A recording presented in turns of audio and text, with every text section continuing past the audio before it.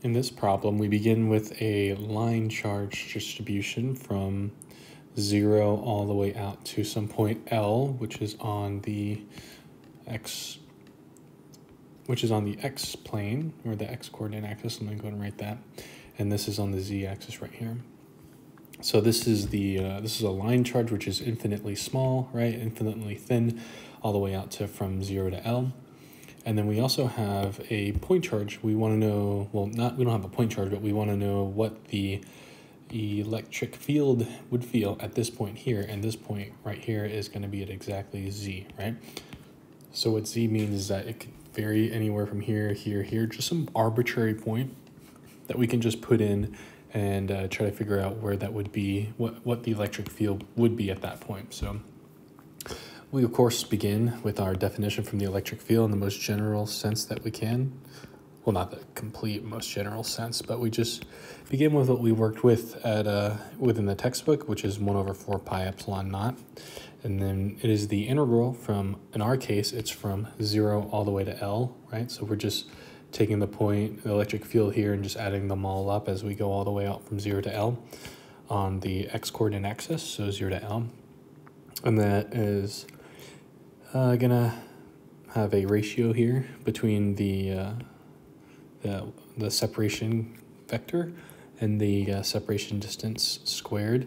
And then we have our dq here. So again, what we want to notice here is that we'll just go ahead and draw out some arbitrary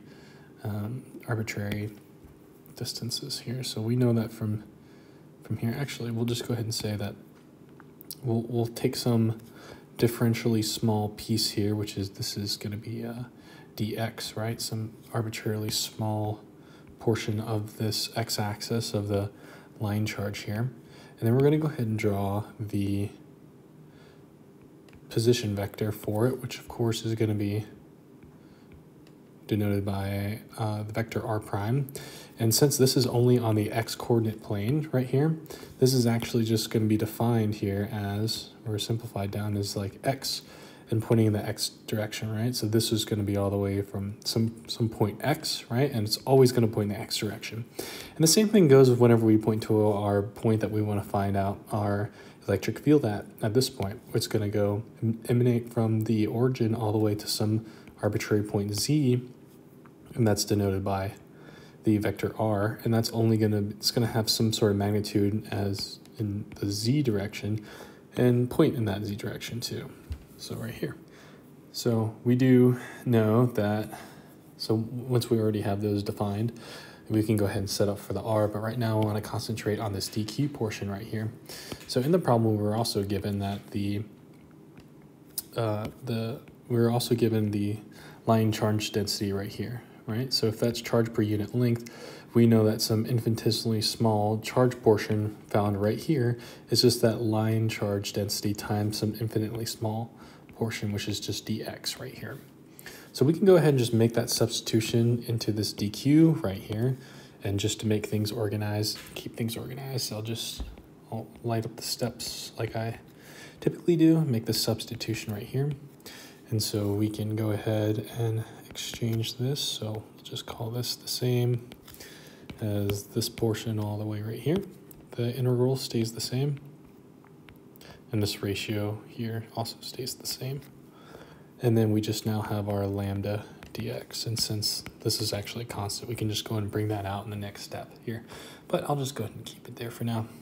So the next thing that we really want to kind of attack right now, I guess, is in no particular order, is this unit vector portion right here. So we went ahead and defined these two values here, and actually I'm just going to go ahead and move this one over right here.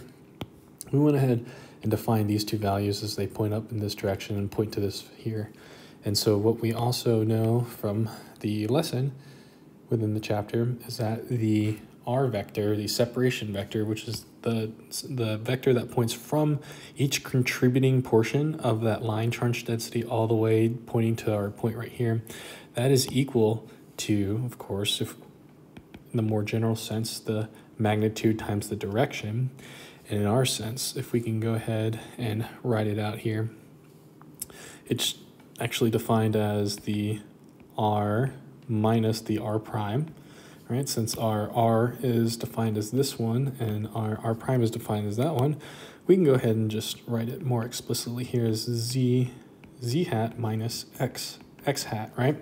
And visually, we can draw this as well as it emanating from this point here all the way to our point in the line field, right? And that is our separation vector. And that makes sense, right? It's going to have some negative portion pointing from in the negative x hat direction, and then some positive portion in the z hat direction. So that seems to line up right there as well. And so since we're actually trying to figure out a good way to represent this in the things that we know, which is all this stuff right here, we'll just go ahead and solve for this r hat vector in terms of this stuff. So we'll just draw it explicitly here where the separation vector, unit vector, is actually equal to, again, we just take this and then divide it off over here, which is the z hat minus x hat divided by r, the separation vector. And again, you know, when things get more complicated and more problems, I highly suggest just starting off from these kind of like first principles kind of things. It helps keep things from getting too complicated, and it's just a best practice, especially whenever you come on like test day or something, or you get encountered a problem that you just don't know, and you're just like, what's going on? And you can just basically just come from the very start here. I highly recommend it. And so now we're gonna go ahead and attack what is r squared here, or actually what is just r, right?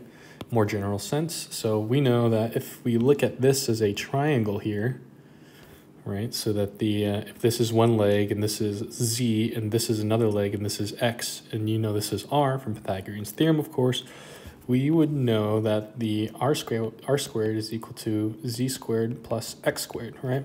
It's that triangle right here. And then we go ahead and just solve for the separation vector. This can just turn into the square root of z squared plus x squared. So we're armed with all this stuff here, but again, let's just do one substitution at the time. We originally went off of that one, so we'll go ahead and make the substitution that the separation unit vector is equal to z hat minus x hat divided by r. And go ahead and write this. I'm just going to go ahead and bring that line charge density out in the front here. Since it's a constant, it moves through the integral, which is from 0 to L. And now we made that substitution for the unit vector. So it's z hat minus x hat over, and now it's going to be a separation vector cubed. And this is dx here. And finally, the last unknown that we're going to get into things that we know is going to be this r, the magnitude of the separation vector, which we found to be here. Again, I'll just write it more explicitly. Z squared plus x squared. Square root, of course. So we'll go ahead and make that. So we'll just make that the same. Nothing changed in the glob of constants out in the front. We have our z hat minus x hat over, now it's going to be z squared plus x squared to the 3/2 now. And it's all going to be in terms of dx, right? At this point, we're just going to be attacking it with some math. Most of the setup has just been done in this portion. Again, just as a recap, until we got here, we went ahead and made a substitution for this, and this, using all the geometry and just the first principles that we learned from just basic unit vectors here. So now we're going to go ahead and attack this integral. I'm going to go ahead and just separate it into, so since we have the two components, we're just going to separate it into the two components. So I'll go ahead and just keep the glob of constants to the same, make a big bracket since we're going to go ahead and break this integral up into two integrals. So the first integral is just going to be the z hat component. So it's going to be z over z squared plus x squared to the 3/2 in the z hat direction dx. And now we're going to go ahead and minus the x component, and then it's the same thing here, 3/2. Oops, here we go. And then one thing I'm just going to go ahead and point is that since this integral is both in terms of dx, the way the integral looks at this z right here is just a constant, so that z can move out in front. although there's still an x in here, but we can't do it here. That's going to be a different integral, so I'm just going to go ahead and scroll up here and clear this. There we go. And let's see here. We'll go ahead and attack the first integral, so we have 0 to d. Right, this is the most general sense, and I highly recommend that you either memorize these, or after doing enough problems, actually, you're gonna end up memorizing them anyways. So I just highly recommend just having these on standby until you do enough problems in the textbook that you end up memorizing this. But in the most general sense, that this integral right here, which is analogous to this one, is going to end up being into this form. So we'll go ahead and write that out, make that substitution where we still have that glob of constants multiplied by both of the components, whereas this integral, in terms of if we overlaid it into this integral, evaluated right here.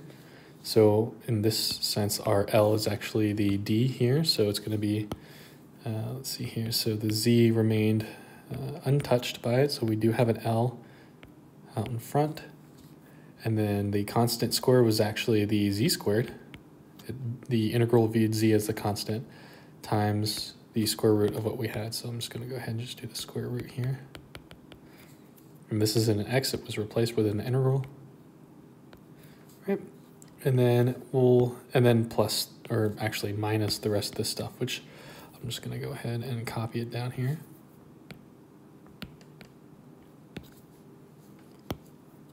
All right, so the next integral is attacking this one, where it's different than the previous integral that we had right here, is because this x right here is actually going to be viewed by the integral as a constant, since it is a dx constant, so, or dx integral. And this is the respective integral that's used for this one. So it's whenever you have an x over the value of x squared plus c squared, where c is just some constant raised to 3/2, in terms of dx is actually equal to 1 over the absolute value of that constant that was in there, minus the ratio that you originally had in the first place. There we go.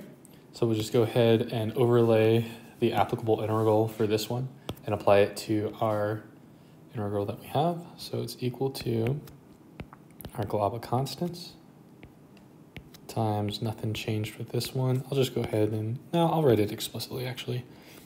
Though this is bothering me, we'll move the Z hat to the very back, just the way I happen to do things. I will make this, so this is actually just a Z on the bottom.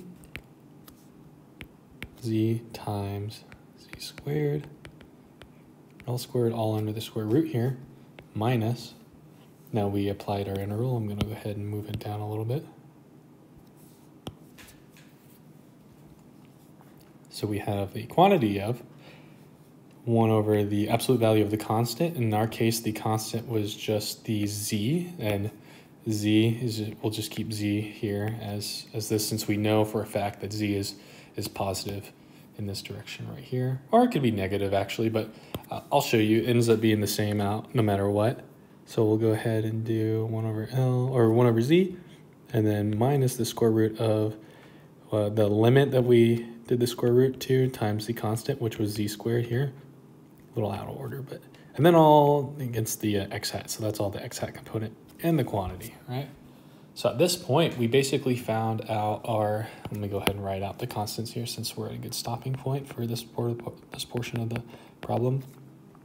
This portion of the problem is essentially done, right? We did find the electric field in terms of everything we know, but we do have another part of the problem that we need to address, is that whenever the limit that Z is really, really far away, we want to show that the electric field does approach the same.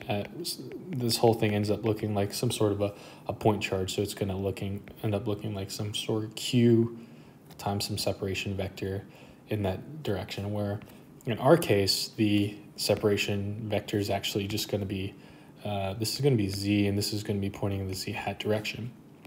And the way is just to draw it real quick. So if we have our point that we're going to be taking our our electric field at, and then we just keep moving it further away. The further away that we're going to move it, this line charge is actually just going to end up slowly looking like some sort of point charge the further and further that we move it away. So when we do that, where Z is much larger than L, we can go ahead and apply that to what we have right here. So again, so we have just R lambda equals 4 pi epsilon naught times the quantity of. In this case, when Z is much larger than L, this kind of just looks like essentially 0 compared to our L, right? Or compared to the Z. So we have L over Z. And then since this is actually ends up turning into 0, this is just going to be, this Z squared is going to be the only thing that lives under the square root. And so that's just going to be Z itself. So this whole thing ends up going to Z squared, so Z times Z here. Right, so that gives us promise, and hopefully this will be the only thing that is left over. When we look at this section right here, this 1 over Z ends up just staying the same. And then here is the same case where this L squared ends up looking like 0 compared to how big the Z is. So it's just going to be over 1 over Z squared under the square root, which is just 1 over Z in the x hat direction. And as you can tell, 1 over Z minus Z is equal to 0.